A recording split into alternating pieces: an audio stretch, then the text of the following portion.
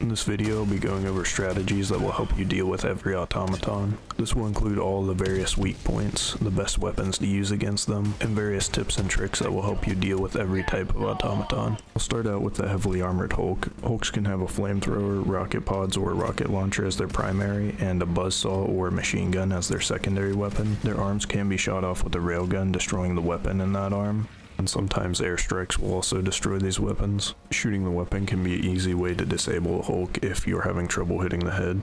And destroying their primary weapon can make them a lot less threatening. Hulks are basically immune to small arms fire or light armor penetrating weapons everywhere except for the backpack on their back. And even their face has protection from small arms fire, meaning that you'll have to have something with at least medium armor penetration if you're going to hit them in the head. A railgun shot to the head will one-tap them, but be aware that they explode after they're destroyed. The anti-material rifle can kill the Hulks in 2 shots to the head, making it another great option for dealing with Hulks. Hulks always shoot one arm after the other. If you have to kill them with a small arms weapon, you can sprint strafe to the opposite side of whatever arm's shooting, and then sprint strafe the opposite side of the next arm. Use this to close the distance and get in close, and once you're close, stay just out of melee range and keep circling around the back while shooting the energy cells on the back. After enough fire, the energy backpack explodes, at which point the Hulk will just shoot to the ground. In this stage, they're essentially bleeding out and eventually will just explode on their own.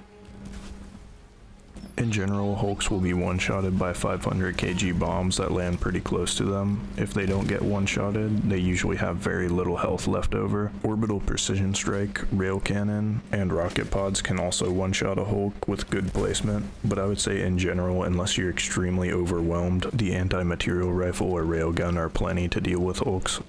Moving on to the normal tank, the tank has a lot of HP and very heavy armor, but it has very low mobility and is also very slow to turn, so I'd recommend using this to your advantage. If you sprint around a tank in a circle, then it will be very difficult for the tank to hit you. In general, only the smaller secondary machine gun turrets will be able to catch you in this method. You can also climb on top of the tank, and this renders it basically useless.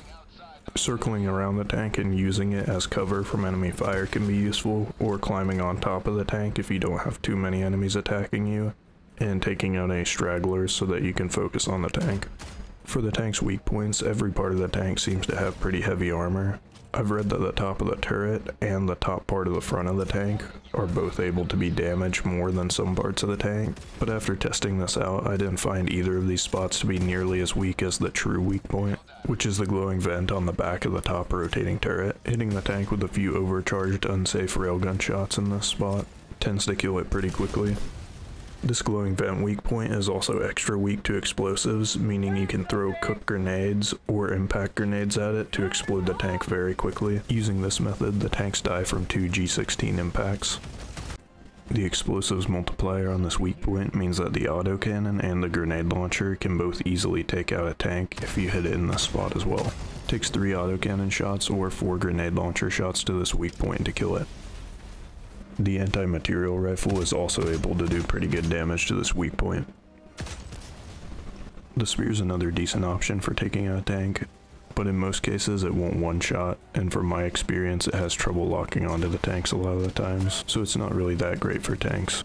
Orbital railcannon and rocket pods also do pretty good damage to the tank, and 500 kg bomb can one-shot it if you land it directly on the tank. Without getting a direct hit with the 500 kg though, it will generally just leave the tank with really low health. The HMG tank is a rare and much more threatening version of the normal tank. The HMG tank has 2 glowing vents on the back of the top turret instead of 1, and it also has a much higher rotation speed than the normal tank, making it very difficult to hit this weak point, and also making it very difficult to approach since the top turret rotates so quickly and is able to keep you in line of sight very easily.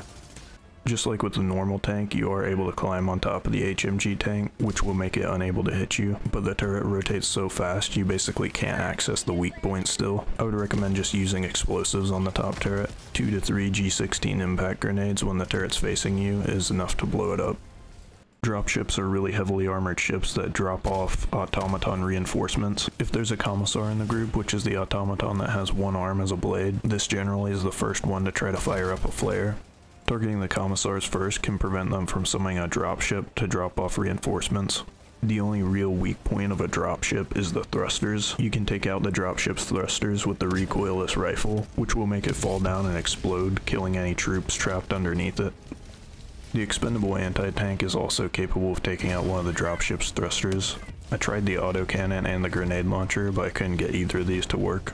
There is another way to take out dropships. If you do the SAM site optional objective, which kind of looks like a microwave symbol on the map, then this SAM site will automatically take out dropships. Doing this optional mission can be a great way to take out enemy reinforcements, which will relieve pressure on missions where you're feeling particularly overwhelmed.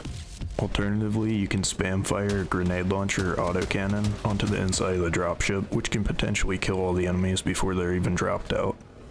Devastators are a variant of automatons that have medium armor over most of their body. Their arms and their waist area both have lighter armor, leaving them susceptible to small arms fire, and similarly to Hulks, you can take off their arms to reduce their offensive capabilities. Their head is also extremely vulnerable, and taking out their head will instantly kill them. Any weapon is capable of this on Devastators. There are 3 variants of Devastators. The Rocket Devastator has rocket pods on its shoulders. These rocket pods will basically instantly kill you, but are easy to block with cover. If you take out the rocket pods on the Rocket Devastator's back, then it can no longer shoot the rockets, leaving it to only be able to use its much weaker secondary guns. I would recommend on all Devastators to just go for the head if it's possible, but there are some scenarios where hitting the head can be very difficult, and you can use the other weak points as backup options. Another type of Devastator is the Heavy Devastator. These hold a shield in their left arm, and the shield counts as heavy armor, meaning that most weapons won't be able to penetrate it. Their right arm has a machine gun. If you take off this right arm, then they aren't able to do anything other than melee attack. And they also have a lightly armored backpack on their back that takes full damage from light arms fire. You can also shoot at this backpack from the front by shooting right over the shoulders if you don't have a good angle on their head. Finally, there's the standard Devastator. These have a cannon in their right arm that has a really hard time tracking if you strafe left and right. These appear a lot more on lower difficulties, and their lack of firepower makes them a lot less dangerous than the other Devastators, so save shooting these for last if you're trying to survive a horde of enemies. I would say railgun's the easiest to kill Devastators with, killing them in 1 shot to the waist, 1 shot to the leg, and 1 shot to the backpack or head. They can also be one-shotted anywhere by a railgun in unsafe mode, including through a Heavy Devastator shield. But if you're really skilled, the anti-material rifle actually has more potential, killing Devastators in 3 to 4 body shots or 1 shot to the head. The arc thrower, grenade launcher, and autocannon all do a decent job of taking these out as well, but they're just not quite as good on Devastators. Also, pretty much any explosive strike stratagem is pretty effective against Devastators. I like Cluster Bomb because of its wide area and how many uses you get. Striders are mechs that are piloted by smaller automatons. The mech itself has powerful armor all over, and has a powerful slow-firing autocannon. These mechs have a really slow rotation speed, so if you're close to them, you can just circle around and they won't be able to shoot you. They will try to stomp you though if you get too close. The real vulnerability of these mechs is the pilot on the back. These have very low health and will die almost instantly to any type of damage. A shot to the legs with armor penetration will also insta-kill them. Anything that can penetrate the front armor of the mech is also capable of hitting the pilot, which will insta-kill it. If you have high ground, you can also get a shot on the pilot and insta-kill the mech. What I believe to be the best method to kill these though is with explosives. If any splash damage hits the mech pilot, that's basically an insta-kill, so explosive support weapons or grenades will kill these extremely fast. This makes the grenade launcher and autocannon extremely good for killing striders, especially the grenade launcher since it has so much splash area. Berserkers are essentially Devastators that have less armor. Berserkers have 2 chainsaws for arms, and their only attacks are melee attacks. One of their weak points is at their waist. Targeting the waist with small arms fire will chop them in half. This can be done easily with the anti-material rifle or the railgun as well. Their head's their other weak point, and destroying the head will instantly kill them. And finally, we have all the automatons that don't use power armor or mechs. All of the automatons in this class have very low health and are susceptible to small arms fire, explosions, and headshots. There are Commissars, which are high-ranking automatons. One of the things these do is lead patrols and also lead the chant that automatons do. They'll be the first one to attempt to fire off a flare. Sometimes if they're interrupted when firing a flare, another automaton will decide to fire a flare instead. You can identify a Commissar by looking for an automaton that has an energy blade in one hand and a pistol in the other. The Brawler is an automaton that has 2 energy blades for arms. They can only use melee attacks and they're pretty fast. Troopers are the most common of these small automatons. They come with a machine gun that they usually shoot in burst fires. They don't do much damage, but a huge horde of them can still be dangerous. Fabricators will spawn these troopers. Fabricators have 2 vents above the door troopers come out of. A grenade can be thrown at these vents to instantly destroy the Fabricator, but if you have something like an impact grenade, then you'll need a really specific angle to destroy the Fabricator with the impact grenade, because the grenade will explode before it actually goes inside the Fabricator, but even normal grenades or grenade launcher shots can be hard to land in these vents. You can instead wait for the door to open on the Fabricator and throw a grenade in this way. This is much easier to land than getting a grenade through the vents. It's also possible to destroy the Fabricators by landing a resupply or a weapon call-in on top of them, and most airstrikes that use explosives will kill them. Make sure to stand back when they explode though, because it can kill you.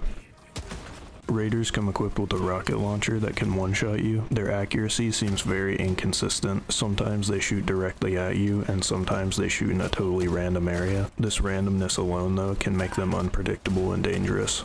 Marauders have a rapid-fire cannon that does more DPS than most of the other small automatons. They also have red heat sinks that come out of their shoulders. These will explode when shot, but as with most of the small automatons, they have such low health that shooting them basically anywhere will rapidly kill them, and they still have the head weak point. And lastly, there's the assault trooper. These troopers are equipped with jetpacks and will jump at you to quickly break distance. They have a blade and a pistol similar to a Commissar, and you can shoot the jetpack to blow it up. This jetpack explosion can hurt you, and usually doesn't even kill the assault trooper in one shot, so I wouldn't recommend that. The best weapon for killing any of these small automatons is the grenade launcher, which can instantly dispatch them with its high splash radius and really high fire rate. The arc thrower and autocannon both do a pretty decent job as well, especially if you do 75% charges on the arc thrower, and if the enemies are lined up properly for the arc thrower to chain. And the anti-material rifle isn't a bad option either, since it will one-shot them anywhere, which makes it a good choice if there's a mix of heavy and small enemies. And that covers all of the automatons. I hope this video helps you easily handle all the automaton missions, and make sure to subscribe if you want more Helldivers content like this.